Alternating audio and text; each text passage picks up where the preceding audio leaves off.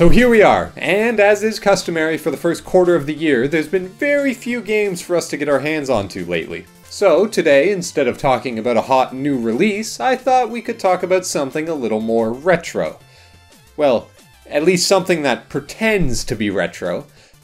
I don't know, it's kind of confusing. Are people calling the Wii U retro yet?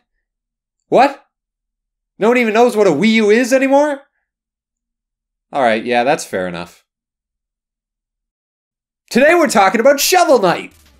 There's very few people in the gaming world that aren't at least aware of Shovel Knight's presence, but just in case you aren't, let me fill you in. Shovel Knight's impact and his contribution to indie games as a whole has been felt pretty much everywhere ever since the release of his game, and the large amount of crossover appearances he's amassed over the years has put him right on the edge of becoming a household name. That being said though, I'm sure that there's a lot of people out there who never got around to playing Shovel Knight, and are probably pretty confused as to why such a conventional, old-school platformer is so universally praised. Sure, the amount of places that Shovel Knight has managed to pop up is getting a bit ridiculous now, but there must be a pretty good reason that so many developers are willing to put him in their games in the first place. And the truth is, Shovel Knight is really just that good. The age we live in has a seemingly infinite amount of games for us to play, and that can make it much harder than it used to be to go back to a game that we may have missed out on during its initial release. But in this case, would it be worth it to pick up a controller and go back to see where all of this Shovel Mania started? Well, lucky for you, I've gone back to play Shovel Knight to help determine if it's a title that's worth going back to all of these years later.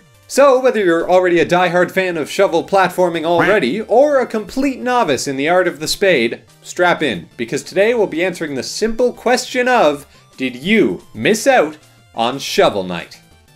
Let's dig in. I should get my channel taken away for that, shouldn't I? Shovel Knight was born where all good video games are first shown off to the world, Kickstarter. Wait, what? Okay, maybe that's not so true. Unlike some other titles that had previously graced the platform, Shovel Knight had a monumentally successful Kickstarter campaign that met an insane amount of stretch goals in the spring of 2013. What many fans didn't realize during the Kickstarter campaign though was the lengths that Yacht Club Games, the developer, was willing to go to when adding in these extra modes and playable characters as stretch goals. What many people assumed would just be bonus content on an already full campaign would soon be revealed as projects much closer to entirely new games. Shovel Knight fully released just over a year later in June of 2014, and Yacht Club spent the next 5 years steadily delivering on this crazy amount of Kickstarter promises. 5 years for updates to an indie platformer game. Yacht Club just continued to add more and more of these promised modes to the game, and all of it was completely free. This stream of content was supplied at zero cost for any original Kickstarter backers, and even any fans who picked up Shovel Knight between its original release and May 30th of 2017, which is a full 3 years after the game came out. I cannot emphasize enough how insanely generous this is of Yacht Club, and unheard of in the entire gaming industry. As I already said, these weren't just little side missions and extra things to do in the game. These were basically standalone titles that were just being given out for free to anyone who purchased the game within 3 years. Now, of course, these stretch goals should obviously be owed to anyone who helped fund the original campaign, but to continue to offer them as free add-ons for new buyers is just absolutely crazy. The project was very clearly driven by passion from the beginning, and it's a passion that shines through in each and every update that came to the game over its 5-year lifespan. After all, there's a reason that they only finished adding to the game in December of 2019. Not only is there an insane amount of content that has been added to the game, but you also have to consider that most of it is at an unbelievably high level of quality. In its completed state, Shovel Knight now boasts 4 campaigns that each have a different playable character with movesets and unique tools to use, as well as a Smash Bros. Style platform fighting party mode on the side. Altogether, that's 5 full indie games that come tightly packed into the Shovel Knight treasure trove, which is pretty hard to beat. Most storefronts even give you the option of buying the game separately too. It'll cost you a bit more, of course, but it's a good alternative for anyone who's hesitant to buy the treasure trove and go all in. But I don't recommend that. The games are really good, just go all in! This treasure trove package is great, but it's far too much content for me to talk about in one video. So for today, I'm only going to focus on what you were getting when you picked up Shovel Knight in its original state in 2014. But hey, that does bring up a good point. If you do want me to talk about the rest of the campaigns, tell me in a comment down below, and like the video to let me know you like when I talk about Shovel Knight. I know everyone on YouTube does this, but they give you this stat of how many people are subscribed to your videos versus how many people are watching it unsubscribed. And just by me being here telling you to subscribe, more people will do it. It is proven, it will happen. It is a free thing you can do on the website to see videos you like. If you like this video, consider subscribing. That's all I'm gonna say. Let's move on. So as I was saying, in order to get a full understanding of how Shovel Knight began his crusade to become an indie game icon, today we'll be looking at the original standalone launch title, Shovel Knight: Shovel of Hope.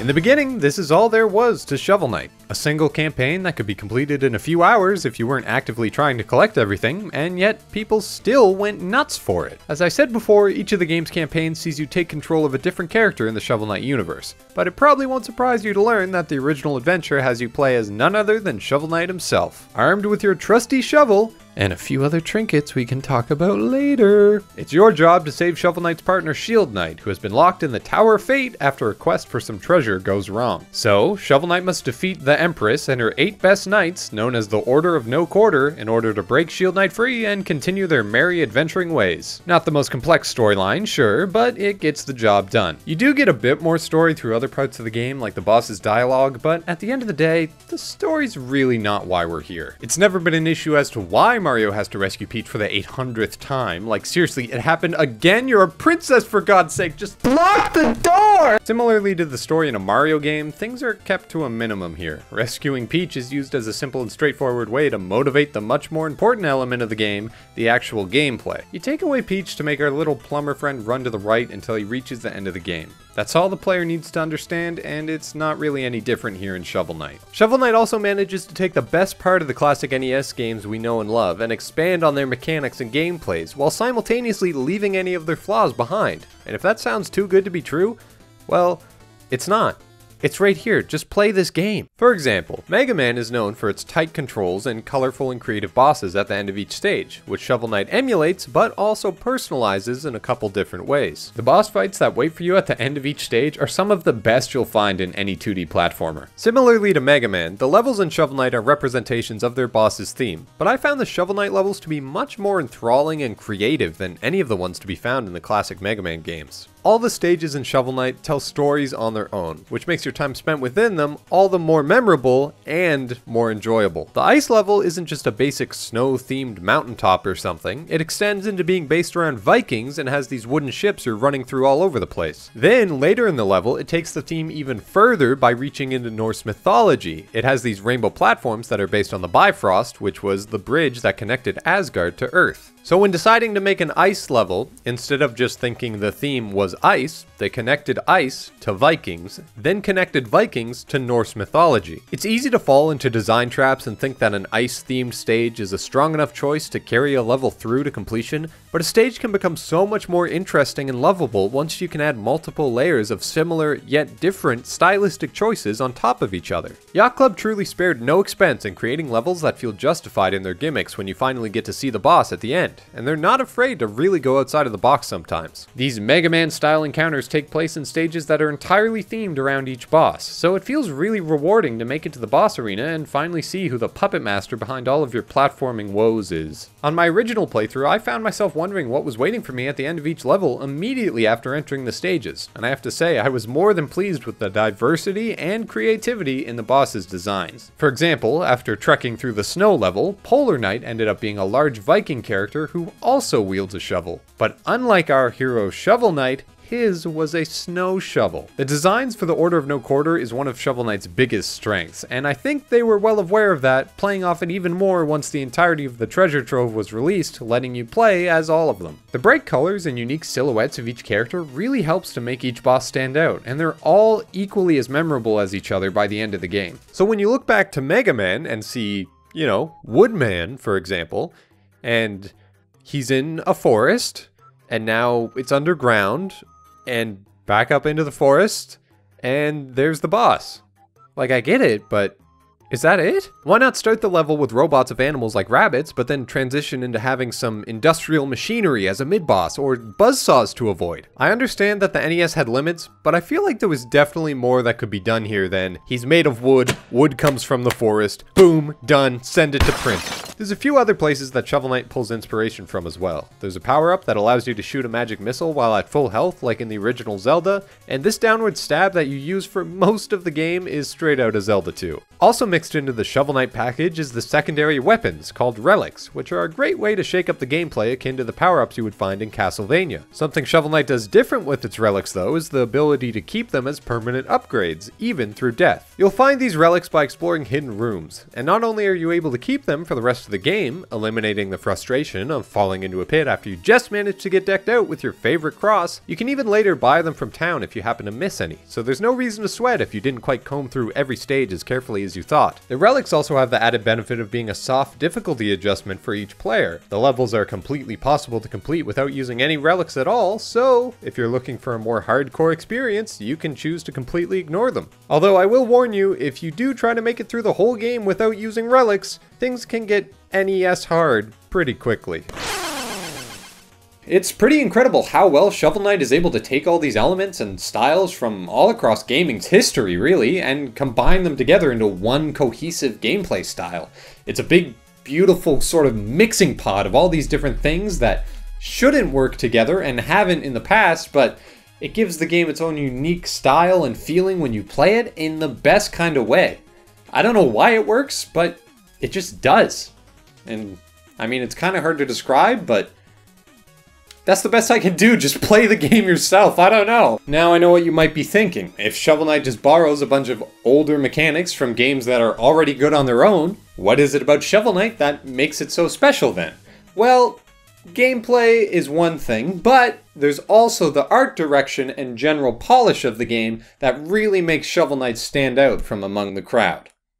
After playing for your first few minutes, it immediately becomes clear that Shovel Knight doesn't only take inspiration from the games of yesteryear, but it feels right at home sitting next to them. Aside from some extra visual effects that give the game some 21st century pizzazz, the core gameplay of Shovel Knight is classic Nintendo action platforming at its finest, and it's a game that could have easily existed on the NES with little to no changes. It does cheat in a few ways. The parallax scrolling in these backgrounds is way too complex, and the NES couldn't actually render any of these colors, so do you have any idea what kind of processing that requires? As you may expect, you'll spend most of your time running through the game's various stages and finish things off by fighting the big bad boss that's waiting for you at the end. Simple? Yes. Overdone? Possibly. But I think that's okay here. Shovel Knight knows what it aims to do with its gameplay, and in most cases does it miles better than the competition. You'll dig, smack, and bounce your way across colorful pixelated environments that are simply a joy to work your way through. Shovel Knight is just a visually striking game all around. It's got vibrant colors and diverse environments everywhere you look. The art direction is just so polished. There's a certain unique quality in the pixel art that gives the game its own great style, and I don't know exactly what it is, but it just looks like Shovel Knight. There's also visual elements of the game that have pretty direct ties to the NES classics. There's the Mario Bros. 3 style world map, and the font for pickups is the same as Zelda 2's. And even though these are only small touches, they still go a long way in making the game feel like it's decades older than it actually is. And, if nothing else, these are just nice little hits of nostalgia. Shovel Knight's ties to the NES go far beyond just the visual stylings of the game though. Mega Man really is the closest point of comparison, but there is also one other major difference between Shovel Knight and Mega Man, being that Shovel Knight's basic moveset is entirely based on close range. Yeah, there's no cannon attached to your arm to keep you out of danger here, so don't be afraid to get up close and personal with all the baddies you encounter in this one. Every time you face off with an enemy, it feels a lot more threatening when you know you have to get into shovel range in order to take them down. And although this isn't an objectively better design over Mega Man's jump and shoot style, I think it feels a lot better to plan your strikes carefully and dance in and out of an enemy's range, as opposed to mindlessly tapping away at the A button even if nothing is in front of you. Like, there's not really any reason to not be shooting in Mega Man, right? Eventually something will jump out at you and run into your bullets, so why not be prepared? In Shovel Knight, you have to be a lot more methodical in your attacks, because swinging the shovel will halt your momentum, which is a pretty serious penalty when your entire end goal of the game is just move to the right. The hits from your shovel have a lot of weight to them too, so smacking baddies around feels a lot more fun and impactful than throwing your 500th lemon at someone. Dude, I told you to stop like 400 lemons ago! You and your trusty shoveler are all you really need in order to bounce your way to the credits. And although Shovel Knight's base moveset may be simple, the levels do a great job of stretching it to its absolute limits and leaves you with a character that is easy to learn, but hard to master. So the game looks great and it's really fun to jump around in, but there's gotta be more to it than that, right? Where's the special sauce that really makes Shovel Knight shine amongst all the competition? Well, if we can go back to talking about the levels for a minute, and more specifically, the way that these levels are designed, that's where the genius of Shovel Knight's gameplay really starts to shine.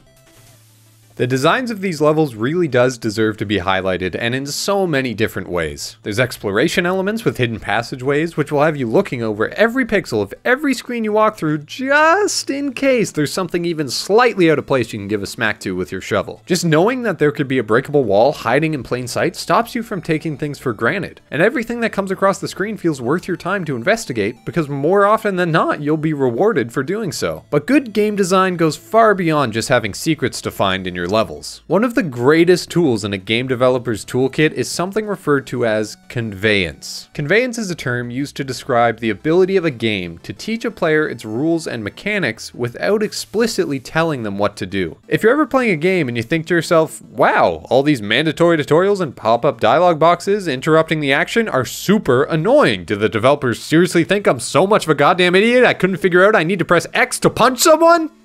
Well, that's bad conveyance. And before you ask, yes, this will universally make you as a player feel stupider than the process they use to choose the name of a Kingdom Hearts game. Good conveyance, on the other hand, feels great. This means that the game lets you figure out how to play it through your own sense of exploration in generally safe environments, and then it will provide you with challenges that use the skills you learned all on your own. And I'm telling you, this introductory plains level is right up there with Mega Man X's opening in terms of teaching by design. Can't get out of the pit, but you're still alive? That's weird. I guess I'm stuck. I'll just hit buttons randomly, I guess, until... Wow! You can jump up walls! I guess I better do that for the rest of the game! Can't get past this dirt block below you? Well, that's weird. I guess I'm stuck. Time to hit buttons randomly until I... Whoa! You can bounce off your shovel and hit things below you! I guess I better do this for the rest of the game! This style of level design is not something that's easy to do, but it's done really well here and continues through each and every level in the game. Most levels have 2 or 3 brand new mechanics to face off against in the environments before you're through them, but this design philosophy makes it so that instead of feeling overwhelmed by all the new things being thrown at you, you just feel a sense of accomplishment once you're through them. Yacht Club always makes sure that any new stage element you encounter will be in a place you can experiment with it. Controlled, closed-off areas with little risk are a great way to let the player get familiar with something new at their own pace, and test how it works in as many ways as they want. And Shovel Knight does this so seamlessly, it's sometimes hard to notice it's even happening through your initial feelings of, what even is that thing? Then gradually the stage will build up more and more dangerous and complex uses of the mechanic until you're eventually faced with a downright deadly environment, which, once passed, feels like a victory all on its own. Shovel Knight really is a poster boy for what good conveyance looks and feels like, and I think this is a major part of what makes the game so fun to play. And of course, this all ties in with the difficulty of the platforming itself, which I found to ramp up quite perfectly throughout the levels and throughout the game as a whole. You'll end up requiring more and more advanced techniques as you get ever closer to the Tower of Fate, but it ramps up perfectly, and you never feel like you're being thrown in over your head by an unexpected jump in difficulty. So there you go. The game's levels are extremely well constructed from a design standpoint and are really rewarding to work your way through. But there is one more gameplay element I haven't talked about yet. One more core mechanic that shows the brilliance of Shovel Knight's design. And it all has to do with what happens when you suck. If there's one gaming trope that can be left in the past forever, it's lives. Sure, back in the day when a cartridge could only hold so much data and an hour-long game needed to last you for weeks, extra lives made sense. You were forced to get better at the game and die less to make it to the end, and by the time you were finished with the game, you would feel like you had totally mastered it. Of course, even back then, there was some cases of unforgivably difficult design that would make you want to snap your controller in half, but overall, the trope of extra lives made sense for this era of gaming. Nowadays though, most games that use a life system seem to either endlessly rain them from the sky, causing them to quickly become meaningless and add nothing to the game by existing, or there are too few lives given to the player over the course of the game, making the challenges feel unforgiving and causing game over screens to constantly kick you out of the action and waste your time. Shovel Knight knows this, and it has a much more elegant solution to punish player deaths. Instead of using an outdated extra life system, each level has a number of checkpoints that once passed will be your point of revival if you happen to die soon after. That's genius! I know, revolutionary, right? Well, give me a second. Also connected to this system is the main collectible and currency in Shovel Knight, which is treasure. You'll find it out in the open as well as inside blocks or enemies, and you can use it to buy various upgrades throughout the game. Each time you die though, you lose a percentage of the treasure you're holding, even if it's from a previous level, and you only have one opportunity to work your way back to where you died to reclaim it. So I guess you could say that Shovel Knight is the Dark Souls of platforming games. Right? Right? Am I right? Ow! If you've recently cleared a checkpoint, you'll respawn there and are pretty likely to find your way back to your treasure and hopefully avoid making the same mistake twice. However, if you do happen to die again before you can make your way back to grab your winged bags of goodies, you can say goodbye to all those precious gems you were working so hard to get back, because they'll be gone for good as you drop a new set of bags when you die for the second time. In general, the more treasure you collect, the more careful you should be in making tight jumps or facing a tough enemy. But as long as you've gone by a checkpoint recently, you should be pretty safe. Well, not exactly. There is one more risk to consider in this treasure hunting business of yours. You see these flaming gems inside of each checkpoint's glass ball? Well, after triggering a checkpoint, if the treasure hunter in you simply can't resist some extra dough, it can be broken open and you'll be free to snatch up all of its contents. However, as you may have guessed by now, breaking a checkpoint open means you will not respawn there upon your next death. The broken checkpoint will be completely unusable for the rest of your time in the level, all because you couldn't resist its shiny, shiny contents. Shame on you! Trying to manage your need between a close respawn or taking a risk to get the extra treasure when you don't know what challenges lie ahead makes for a great internal conflict as the player. And this is 1,000,000,001 times more interesting than just watching an extra life counter go down in the corner of the screen. This checkpoint system also functions like the relics and lets the player scale the difficulty to their own liking, using as many or as few checkpoints as they think is required for any particular level. This back and forth between the instinct to use the extra safety nets the game gives you, while also having the game entice you to go for the more risky playstyle, is a gaming innovation that I really enjoyed playing around with. It's unlike any checkpoints I've seen in any other games, and the best part is, none of it is forced onto you. You get to decide everything about how often the checkpoints help or hinder you throughout your playthrough. Even if you decide not to use this mechanic at all, and you leave every single gem behind, trapped forever inside every single checkpoint, the fact that the option is there is inherently exciting, and you'll always be able to feel the slight temptation of the red or pink glow every single time you walk by. I don't need it. I don't need it. I definitely don't need it. I don't need it. I don't need it. I don't need it. I don't need it. I need it! So that's the main gameplay of this game, but there are a few other things to do in Shovel Knight as well. There's collectible music sheets that are a way to get some extra treasure, and also unlock parts of the soundtrack in the music player, in the form of an NPC, of course. Outside of the levels, you have isolated character encounters on the world map, areas with small side quests to keep you busy, extra treasure hunts, and full-fledged towns with plenty of characters to talk to and shops to peruse. There's even extra armor sets you can buy that will not only give you different abilities and moves so you can tailor your gameplay experience to your preferred playstyle, but also change Shovel Knight's appearance, which is pretty cool. Though arguably the most vanilla out of all the Treasure Trove's contents, Shovel of Hope is the perfect introduction to Shovel Knight's world. The creative concepts on display just combine perfectly with the tight gameplay and beautiful visuals. This game will keep you entertained for hours on end. And I didn't even talk about the music. My god, the music's good. There's nothing else I can even say that will do it justice. Just go listen to it on YouTube or something, because wow, this is a great soundtrack. As the first campaign that most players will experience, Shovel of Hope does a great job of showing you what there is to love about Shovel Knight. And trust me, there is a lot to love. If you haven't had a chance to play Shovel Knight before, I cannot recommend it enough. It's got everything you need for any kind of player under the sun. If you want to get in, have a blast, and get out in a couple hours, or if you want to spend as much time as you can looking over every nook and cranny the game has to offer, either way, you're guaranteed to have a good time. And that's going to do it for this video. Thanks for watching all the way to the end. If you did, that probably means you liked the video, so consider leaving a like and maybe tell me in the comments what campaign you think I should cover next. Other than that, that's pretty much it for me, so